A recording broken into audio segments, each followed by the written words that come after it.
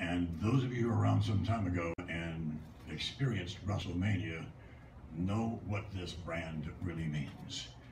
And when you take all of the attractions here in Orlando, which obviously are many and diverse, and you take all of them and you combine them all in one big umbrella, you still don't have what WWE is. You still don't have what WrestleMania is. But if you take all those attractions and you combine athleticism, world-class athleticism, and you combine a little Hollywood, maybe some Broadway in there, you throw in a rock concert or two, and you have some idea of what this truly is, this incredible phenomenon known as WrestleMania. We'll have 100,000 people this year's WrestleMania.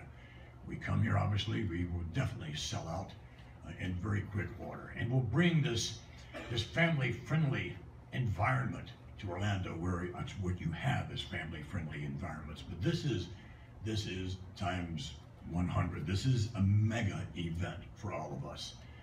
One of the things that we will do is that when you experience this attraction, you will leave the Citrus Bowl emotionally exhausted, because we'll get everything from you. Everyone will enjoy in so many different respects, the drama and athleticism and things of that nature, but we'll get it all. And in the end, you'll leave emotionally exhausted, but most importantly, you'll leave with a big smile on your face. Thank you very much.